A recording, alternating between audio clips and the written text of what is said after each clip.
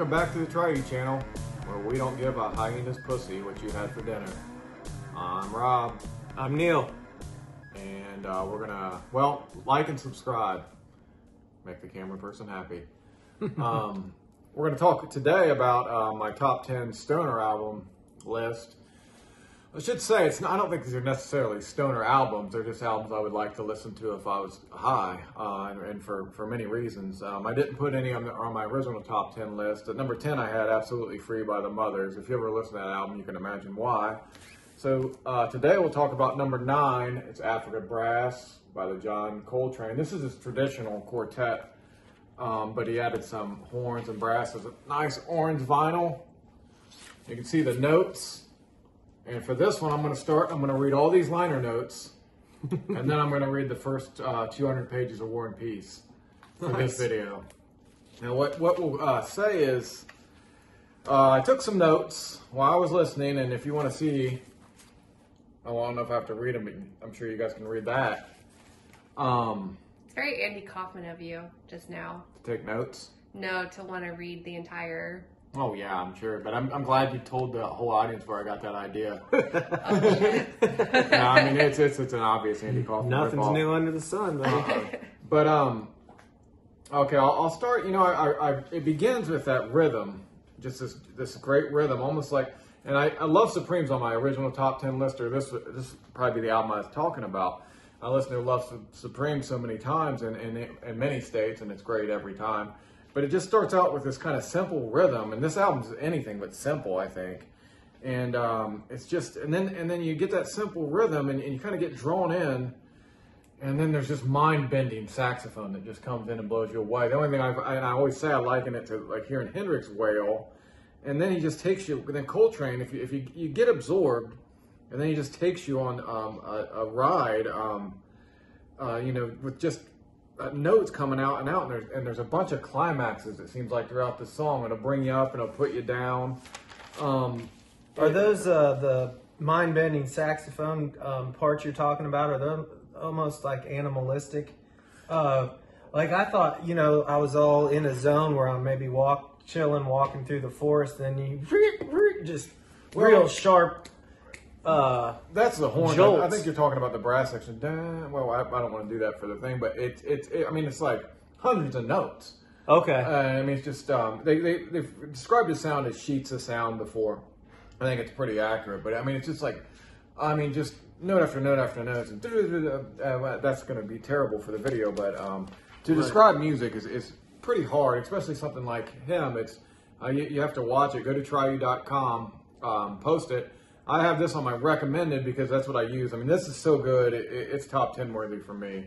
A lot of Coltrane are. He's changed the way I've looked at music recently, and actually got me started wanting to get back into the drums and playing a little guitar and buying some equipment. Just listening to him. I mean, of course, I don't expect to ever produce anything like he puts out. But, I mean, the first song on there, and then the drums... Elvin Jones, I gotta make sure that's his name. I always forget these guys' names. So I've just gotten into this. Yeah, it's Elvin Jones, and he's a great drummer. And it just kind of holds it together. It's kind of an anchor for the whole thing. But it's unique, and it's never boring. And it's just, his drumming is just so powerful. But it's not overbearing, and it's only adding to the song. I found it to be very soothing, the drumming, the Yeah, percussion, yeah. in the first song especially. Yeah, it's a very percussive song, especially the first song's the title track. And yeah, in this album he introduced horns, and it reminded me when I first heard it of like James Brown soul stuff, when they let the horns kind of rang out and bring it back in. But it's just such a great, I mean, that's all I can keep saying. The drum solo, though, it's never boring. Most drum solos you can just drift away. This one just keeps you I focused. thought the piano was really cool, and then when it switched to the drum solo, I was really blown away by that. And it was just a really calming experience, kind of zoned out on it. This one, I think, for me, it's intense. And then, you know, the drum solo is pretty intense, and then it kind of levels out, and then Coltrane just comes just bombarded back in, and there's a climax. I think maybe the climax of the whole album. But if you've never heard this album, I suggest going and listening to the first track and listening to it at least one time. You should be hooked if you're any kind of fan of jazz or any kind of fan of Coltrane. The next song was one you said, and it's called Greensleeve, and it's traditional. And this one's just a beautiful melodic line. Mm-hmm. And it's what you kind of, more like what you think jazz is supposed to sound like, in my mind anyways. I'm not that big into jazz. But the line is just, there's beautiful lines, and it take you, when I was listening, it kind of took me back to old black and white movies even. But it has a tinge of that, but it's way out there.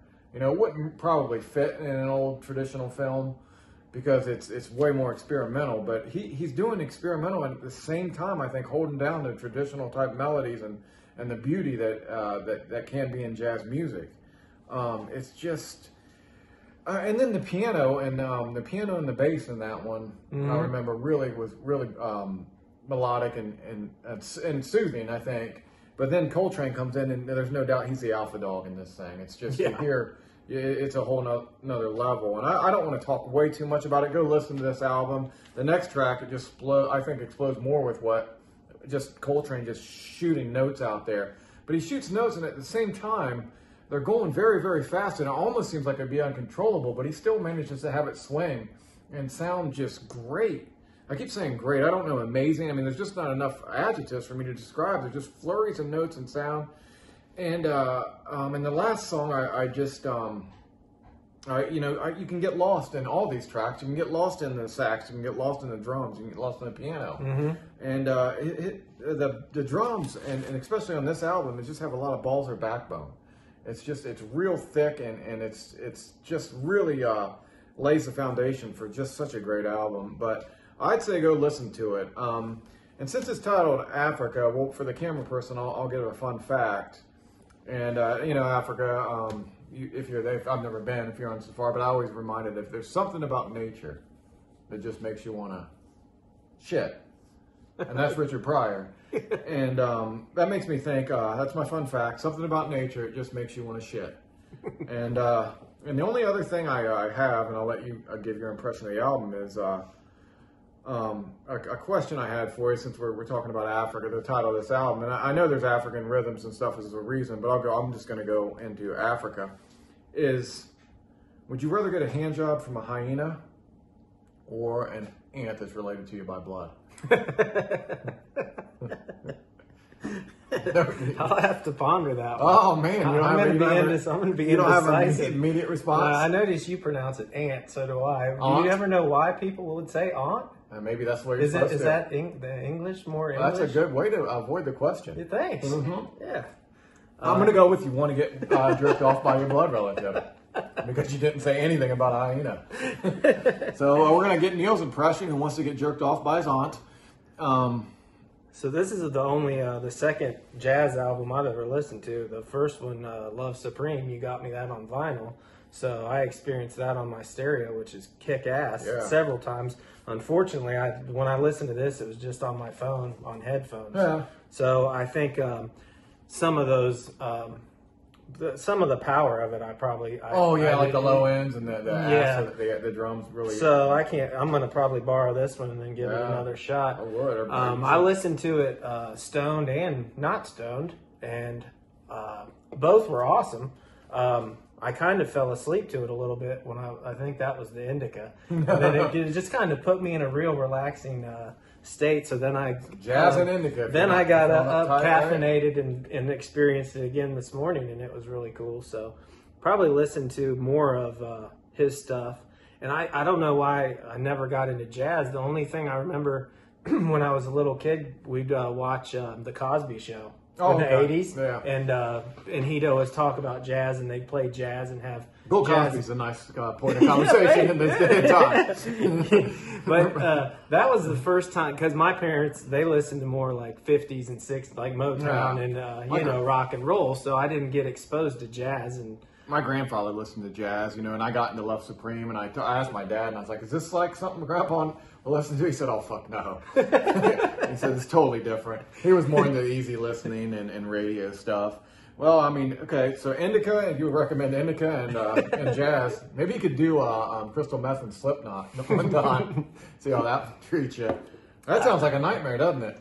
Yeah, I saw a Slipknot bumper sticker on my way over here today. I think there's a song by them I like. I shouldn't give too much shit. I was just thinking of a heavy band and meth. Yeah, right. Yeah, that's all. Come to try you, and post your favorite albums, post your favorite movies, post your favorite books.